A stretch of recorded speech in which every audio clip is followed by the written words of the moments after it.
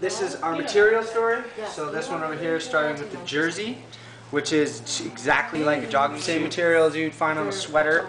There's the corduroy, that once again, story that we're doing with the seasonal colorways from Gothic Grape. This is a little bit more of a lighter hue of the Gothic Grape. And then there's the Skydiver Blue. Wearing the skate shoes.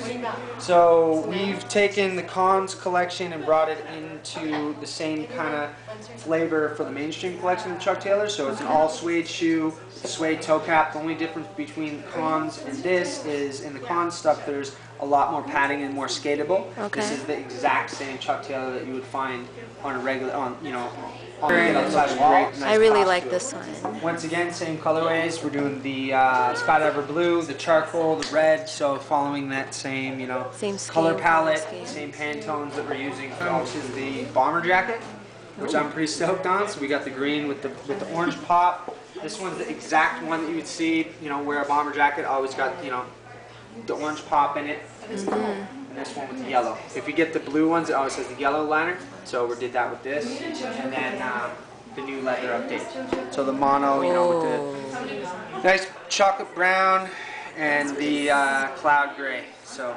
awesome. This we're doing the Warridge collaboration.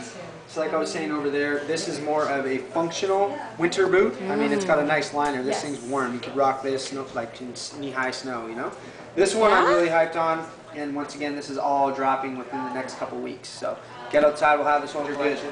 That's a full functional boot. Get these. And there's another Warridge here. Once again, it's got the Warridge logo on the inside of it.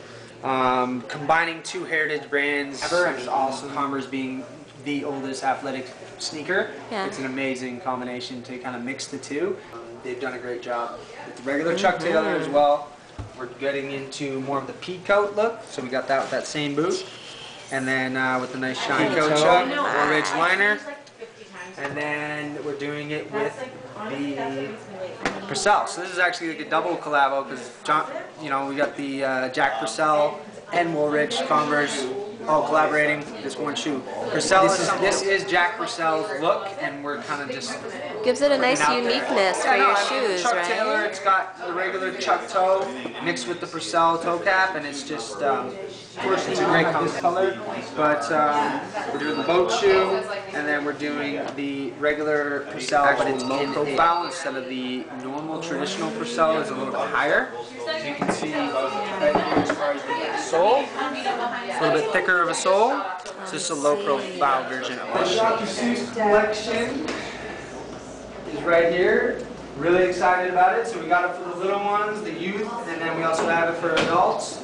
A lot of sneakerheads are going to be going crazy about this, different soles. So all this stuff is strictly for independent stores. So it's not going to be in the majors. It'll be in the get outsides, the groovies around town. Majority Queen Street is where you're going to find all the collaborations. It's something that we do super limited. We're not doing a ton of these. I mean, it's almost 2 orders, so when they're sold out, they're gone. You can't get them anymore. So a lot of people are going to be stocking up on this stuff, and I think they're going to go really quick. Getting over to the music, this one right here has actually got the Chuck Taylor sole throughout the entire piece, which is awesome. The entire thing is inspired by the Monterey Music Festival. It was in 1967. Every artist that is showcased in this collection was actually performing at that show. Jimi Hendrix being like his first breakout performance with a guitar on fire and stuff. That was the first time he did that. Oh, wow. It was before Woodstock, so 1967.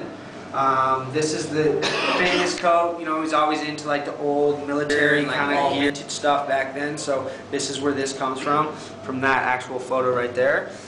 This is from, and then there's the Who, which is another awesome. All the images you see are from album covers. And this is actually an image from him performing at the Monterey Music Festival. Wow. Grateful Dead.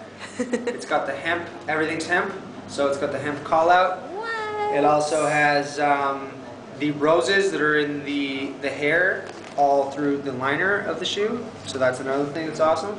And then there's the Janis Joplin. So this is her that she used to always wear, and that's where that pattern comes from. So that's the Janis Joplin piece there.